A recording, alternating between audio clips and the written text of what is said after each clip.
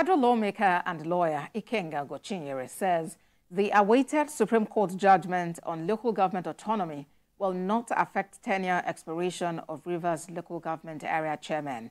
Mr. Ugochinyere, who made this known on Friday, said the tenure of Rivers State Local Government Chairman expires in a few days and no court can give them tenure elongation because it's against the law and the Treasonous Act. The lawmaker commended Governor Siminalayi Fubara for displaying uncommon democratic character by allowing Rivers Local Government Chairman finish their 3-year tenure without any disruption despite the attacks. He urged the outgoing chairman to prepare their handover notes ahead of tenure expiration.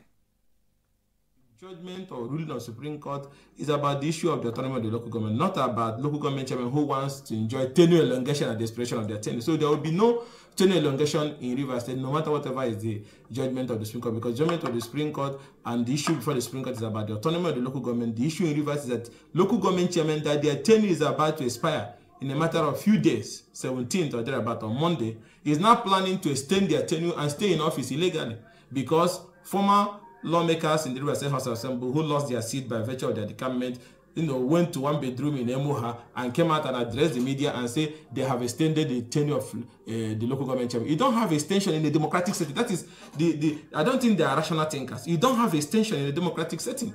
Democracy is democracy. It comes with a timeline. It's like a rock of Gibraltar. It cannot be moved. So at the expiration of your tenure, you leave office. There's nothing on this earth that can make you stay right there at the end of your constitutional term. It's just like saying you extend the tenure